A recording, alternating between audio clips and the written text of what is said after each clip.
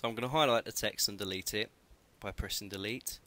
Now there's something else inside this div tag. It's definitely not the margins or the padding. So let's go into code view by going to split. Okay, what we can see there is a header tag. It's a H3 header tag. So what I'm going to do is highlight the whole thing inside the code and I'm going to press delete. Look what happens when I click on the refresh button. Okay, the H1 header tag was extending it out a little bit, so by removing it, it's closed it to its default value. This is the line of code that you get inside code view when you highlight the div tag in the design view. Now if we highlight the main content, we can see that it's highlighted all of the main content and the text that's inside the main content. So you've got an opening div tag for main content and a closing div tag with all of the text, the paragraph in between. Select sidebar 1 again, then click inside of sidebar 1 and then go insert image objects, rollover image. Okay, I want to know what we're going to call our first image, and we're going to put in our home button first, so we're going to call that home. Now we're going to browse for the up image now by clicking on browse, and we're going to go to our folder where we've got the images, which was on our desktop, and go into images, and as you can see all of our up and over images, our buttons, inside that folder. Click on home_up and click OK.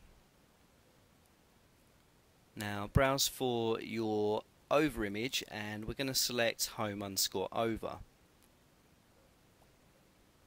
Click OK.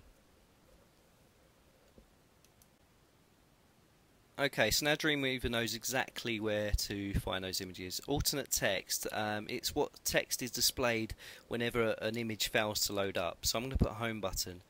And URL, we're not going to put one in here, we'll put one in the properties inspector and I'll show you how to do that.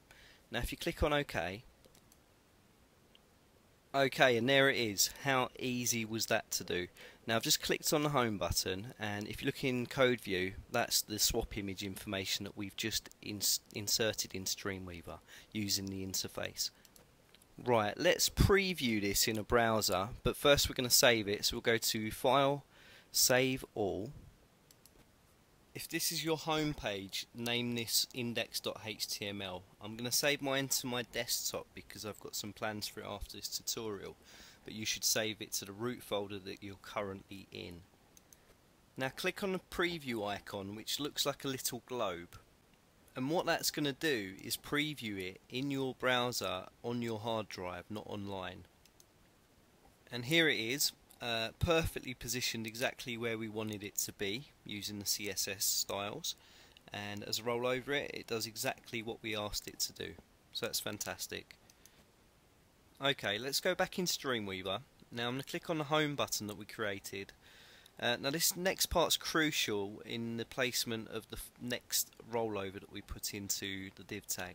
So with the button selected, key right on the cursor. Now keying right has placed our cursor at the end of the last rollover image we created, but we're still inside the div tag for sidebar 1.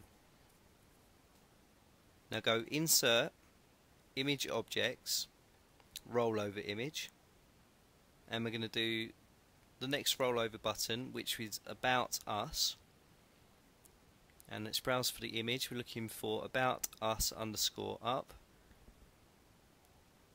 I'm just going to make these icons a little bit larger so you can actually see what we're actually putting into Dreamweaver. Now browse for the over image. OK. Now press OK. OK, so there's our next image. Now I'm going to click on About Us and let's have a closer look at the code. Again, look where the cursor's been placed. It's after the last rollover image, but it's inside the div tag. Okay, we're ready to put our next rollover image in place. Let's go to Insert, Image Object, Rollover Image. Now the next button I made was Online Store. So for the image name, I'm going to type in Online Store. I'm going to browse for the up image and the over image. So click on the up image, click on the over image and click OK.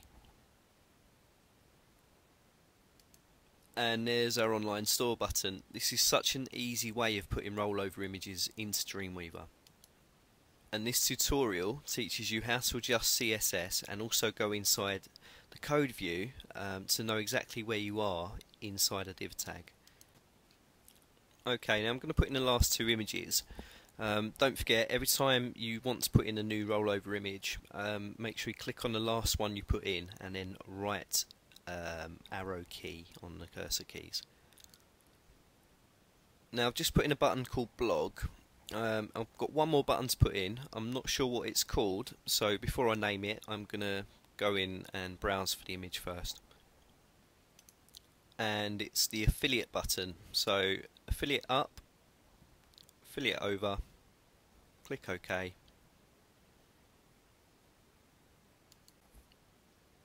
And look at that. We've finished putting all our buttons in and we've done it inside 10 minutes. Okay, so let's preview it in a browser. This is the fun bit.